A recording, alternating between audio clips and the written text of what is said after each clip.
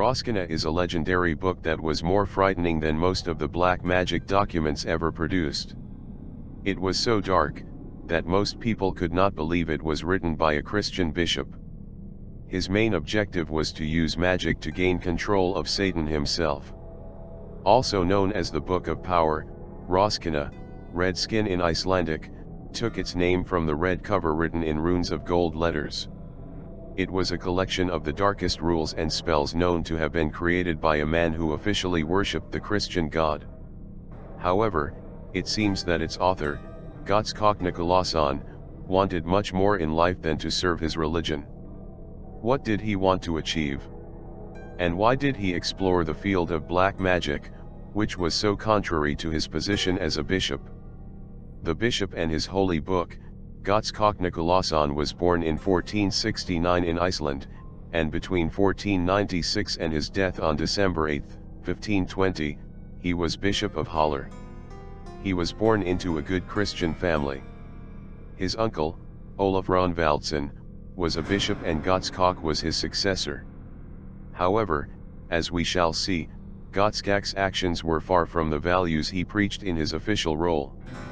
Rauðskinna had a lover whose name was Gerdun, and two children, Odd Rauðskalksson and Gerdun Rauðskalksdóttir. He also had a lover with a woman known as Jónsdóttir, with whom he had a daughter named Kristin. Historical records refer to him as manipulative, ambitious, and cruel. He was more interested in his status in life than in fulfilling his role as bishop. In addition, he began to explore the dark knowledge of ancient witchcraft in its blackest form, and this became his greatest obsession. A piece of Icelandic witchcraft by Ben Sisto, like the authors of the Books of the Shadow, devoted to witchcraft. Rauðskinna was passionate about magic and devoted many years to the task of writing Rauðskinna. The main purpose of the book was to create and master a magic as strong as having control of Satan. He wanted to make Satan his slave and rule the world. The follower of the Black Road. The story of Rauðskinna is related to another, about Loftur, a man who sought the same powers. 2 centuries after Rauðskinna's death, Loftur arrived at the school at Haller Cathedral, where Rauðskinna had been a bishop, and studied magic. When he mastered the book known as Rauðskinna, Gray Skin, also with black magic spells, he knew enough magic to create mischief among the people of the city. However, once he got bored of this, he began to seek out the same obscure knowledge that had attracted Rauðskinna. One day he asked another student to help him raise from the dead all the bishops of Haller who were buried in the cathedral. When the student refused, Loftur killed him. According to legend, Loftur finally fell victim to the magic and power he so desperately wanted. He was walking around the church and singing spells to summon Rauðskinna and get his book, the Rauðskinna. According to the history of folklore told again by Sean D. L. Brassfield Thorpe, in spite of all this, Rauðskinna still did not leave his grave, so Loftur began to sing like never before. He converted the words of the Psalms into praises for the devil and made a pitiful confession of all his good deeds.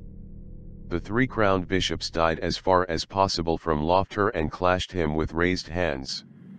The other dead bishops looked at them and looked away from Loftur. At last there was a heavy sound, and a dead man stood with a staff in his left hand and a red book under his right arm. He did not wear a crucifix on his chest, and he looked down upon the other dead bishops. He looked at Loftur, who sang even more during all this. Rauðskinna approached Loftur a little more and said contemptuously, "You sing well, my son, and better than I expected, but you will not get my Rauðskinna." Loftur then seemed to turn around and sing in a way he had never done before. He changed the Lord's blessing and prayer into praises for the devil, and the church shook like a straw in the wind. The student, looking at the bell tower, thought he saw Rauðskinna approach Loftur again and seemed to push a corner of the book toward the wizard. He was frightened all the time, but now he was trembling with terror. He thought he saw the bishop lift the book and Loftur reached out. So he pulled the bell rope as hard as he could and everything that had appeared disappeared on the floor with a whisper. According to legend, Lofter died shortly after and was taken by the devil in the ship of the underworld. He never became as powerful as Godskok. The mystery continues. So what happened to the tomb of the cruel bishop and his infamous book of power buried with him? Some say it was secretly destroyed, while others believe it still remains in Iceland, and continues to hide its dark magic book. The history of the bishop, who became a master of black magic, has remained a well-known story in Iceland, passed down through the generations. But it is one of those that is rarely commented on by the Catholic Church.